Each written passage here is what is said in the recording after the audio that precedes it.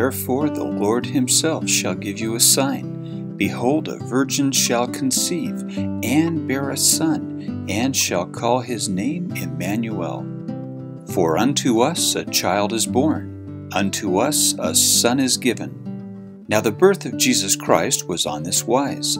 When, as his mother Mary was espoused to Joseph, before they came together, she was found with a child of the Holy Ghost. Then Joseph, her husband, being a just man, and not willing to make her a public example, was minded to put her away privily.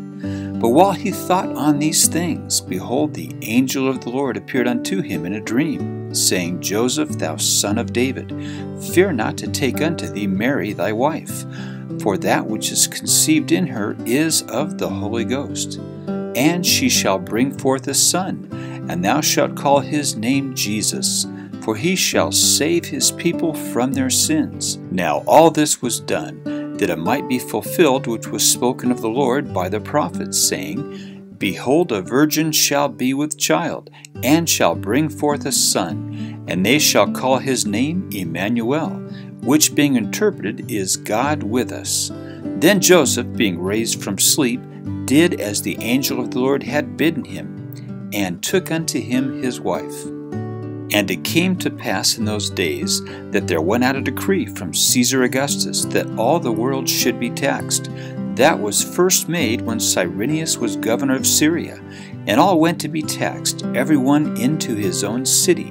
And Joseph also went up from Galilee, out of the city of Nazareth, into Judea, unto the city of David, which is called Bethlehem, because he was of the house and lineage of David, to be taxed with Mary his espoused wife, being great with child. And so it was, that while they were there, the days were accomplished that she should be delivered. And she brought forth her firstborn son, and wrapped him in swaddling clothes, and laid him in a manger, because there was no room for them in the inn. And there were in the same country shepherds abiding in the field, keeping watch over their flock by night. And lo, the angel of the Lord came upon them, and the glory of the Lord shone round about them, and they were sore afraid. And the angel said unto them, Fear not, for behold, I bring you good tidings of great joy, which shall be to all people. For unto you is born this day in the city of David a Savior, which is Christ the Lord. And this shall be a sign unto you, ye shall find the babe wrapped in swaddling clothes, lying in a manger. And suddenly there was with the angel a multitude of the heavenly host, praising God and saying, Glory to God in the highest, and on earth peace, goodwill toward men. And it came to pass, as the angels were gone away from them into heaven, the shepherds said one to another, Let us now go even unto Bethlehem, and see this thing which is come to pass, which the Lord hath made known unto us. And they came with haste, and found Mary and Joseph and the babe lying in a manger. And when they had seen it, they made known abroad the saying which was told them concerning this child. And all they that heard it wondered at those things which were told them by the shepherds. But Mary kept all these things, and pondered them in her heart.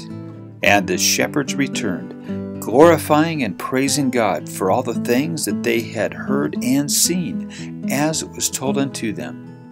Now when Jesus was born in Bethlehem of Judea in the days of Herod the king, behold, there came wise men from the east to Jerusalem, saying, Where is he that is born King of the Jews?